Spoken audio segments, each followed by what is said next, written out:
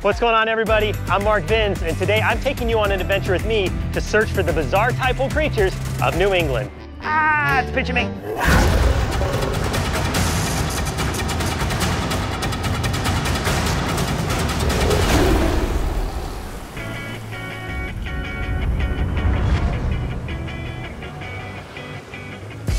It's about to be low tide for the day out here just south of Boston, Massachusetts, and this is the first time we've gone exploring in the tide pools of New England, the east coast of the United States. We've filmed many tide pool adventures on the west coast, but I'm really excited to get out here today. These will be some debut creatures for the Brave Wilderness channel, meaning we've never seen anything that we're gonna find today before. To throw a little twist on things, we're going to build another tide pool aquarium so we can get a closer look at some of the smaller creatures that can be found here later in the day. But before we can fill this tide pool aquarium with cool creatures, we've got to find them. And to do that, we're gonna grab our bucket, dip net, and a good set of gloves. Let's get into it and see what kind of cool stuff we can find. Here we are, the first tide pool we're going to explore for the day, and I can already see a couple of creatures we are definitely interested in getting a closer look at. Now, you'll notice these rocks are absolutely covered in snails. These are a very important part of this environment. It's worth getting a couple of these. Let's go ahead and put those in our bucket. First finds of the day. Tide pooling in general produces the most bizarre life forms that we can feature on the Brave Wilderness channel. Oh yeah, here we go. We got some really good rocks to flip here. Haha, got a crab. He's trying to pinch me, but I have gloves on. Not today. Getting some really good stuff so far. Looks pretty good. Oh, that is a great sandworm. We will take a look at these here and let them go. And the reason these aren't real great for our tide pool aquarium is they really are subterranean. As soon as we put down some of the rocks and the sand in the aquarium, they're just gonna bury. So because of that, it's better to observe these creatures right here on the surface. But let's get a couple cool shots of these. These are very neat animals, very bizarre creatures. And these are aquatic worms, and they can swim. Whoa, creepy. There they go. Very interesting finds out here in the tide pool.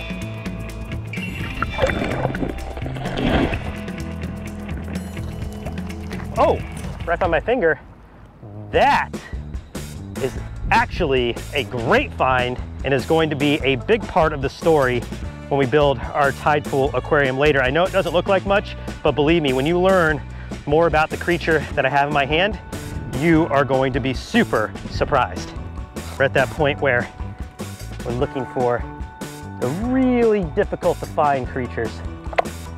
So I'm always looking for areas that just were recently covered with water as the tide is receding, like this area right here, actually. Let's try this rock. Oh boy, that was a heavy one. Nothing new there. All the same. Actually, wait a second. That is a new one. That is the species I was looking for. Yeah! Woo! Got another one. Great. That is perfect. You can let go now. There we go. All right, cool. Haha. Yes. We found quite a bit so far, flipping rocks. I think it's time to get out the dip net and try another tactic. I like this pocket here. This pocket looks really good. See how there's this low overhang? That low overhang is great refuge for a lot of creatures that might be swimming in there. We want to do this fast. And just got a lot of snails on that one. Try to get underneath a little bit better. Oh yeah, there we go. Those are shrimp. Oh. Gotcha. Perfect. Look at that, that's a good one. We've got 7 species so far, and I feel like that is pretty good. I think if we got one more for the day, we are ready to build our aquarium. Nope. Haha, I got it. That is exactly what we were looking for, folks. Okay, great. That is perfect. Okay, that's gonna conclude the searching portion of today's tide pool adventure. Now, let's make it back to our base camp and set up shop. Whew, man, that was perfect. Oh man, I didn't think I was gonna find that last one.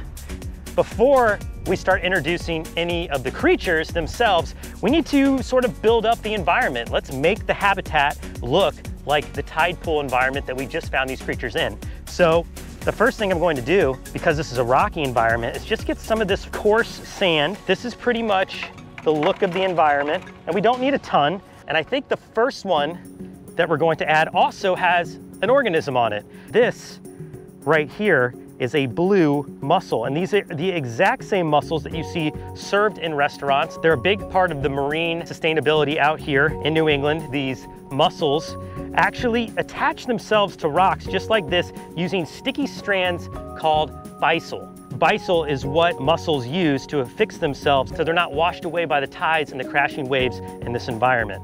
I'm gonna put that down in there. So let's work our way smallest to biggest with all of these tide pool animals. I got a few shrimp, so let's put a few shrimp in there. We'll have a better chance to see them. There we go. A shrimp, which of course is a crustacean, feeds on small zooplankton and other animals, is definitely part of the cleanup crew here in the tide pool environment, but they're really cool looking. They've got almost a zebra stripe to them, blue claws, and almost transparent. You can see all of the insides, much like a glass frog. I can see everything going on in there.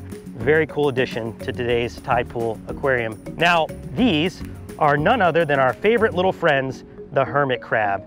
And hermit crabs are crustaceans that use snail shells that are now vacant to call their homes, and they actually look a lot more like a lobster than they do a crab. They have a long hooked tail that helps them wedge their way into the shell and stay tucked in. But as you'll see very soon, they'll start crawling around on the bottom of the tank.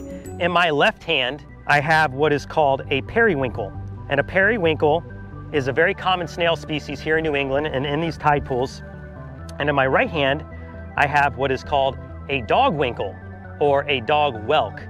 And believe it or not, the periwinkle in my left hand is the favorite food of the dog whelk that's in my right hand.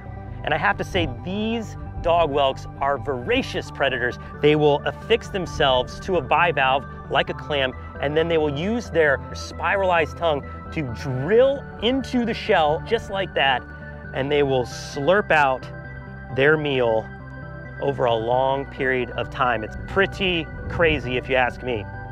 Here we go. Time for the all-stars of today's tide pool aquarium. We have not one, not two, but 3 species of crab. This is a first. The smallest crab is an Asian shore crab. Got really sharp claws, and then of course 2 decent sized pinchers right there. Now this is one of the invasive crab species here in New England. They obviously called the Asian shore crab, come from Asia, and you can identify them because they have 3 spines to the right and the left of each eye. Even though it's invasive, these Asian shore crabs are certainly, he's pinching me, established at this point in time. So it will make a great representative of today's tide pool aquarium. Look at that, right in front of the rock for the camera. All right, time for the second species of crab for the day. This fuzzy little crab is none other than the Jonah crab. And this is a native crab, and you can tell because it doesn't have 3 or 5 spikes next to the eye. In fact, if we can macro in there past the fuzz, you would see that it has 9 spikes on each side of the eye, 3 in the middle. The 3 I can actually see right there in the middle. But this Jonah crab is supposed to be here. Very cool. Okay, welcome to the tide pool aquarium. You make a great addition. What we have next is none other than the voracious predator of the tide pools, the green crab. Look at that crab. And this is an absolutely beautiful one. They come in a few different color morphs. This one is green and it has purple claws, purple tip claws. And I can tell it's a green crab, whoa, because it's very feisty, number 1. Definitely, it's pinching me on both sides. Okay, not wearing the gloves anymore, so it definitely hurts when you get pinched. These crabs prey upon mollusks and the other food species that the Jonah crab that we just saw relies upon, so they are an invader and a threat to this environment, unfortunately, they have taken hold because they've been here for over 100 years. And the reason I got 2 green crabs today was not to get pinched more, which is undoubtedly going to happen. Whenever you hold 2 crabs, you often always get pinched. So we have both a male and female green crab. So the way I could tell the difference between a male and a female crab is by looking at the apron. The narrow apron is the male, the wider apron is the female. They do get a lot bigger than this. Green crabs can actually grow up to 4 inches from side to side on their carapace.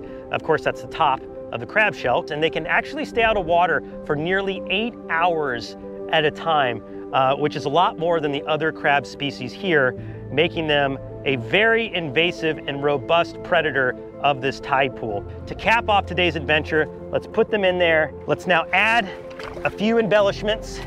We've got some bladder rack seaweed, a very cool plant that you'll find here in New England. The reason it's called bladder rack is because it has these little bladders of air that help it float to the surface when the tide moves in, like it is right now, so that way they can get closer to the surface to attract more light, and they do need to photosynthesize to eat.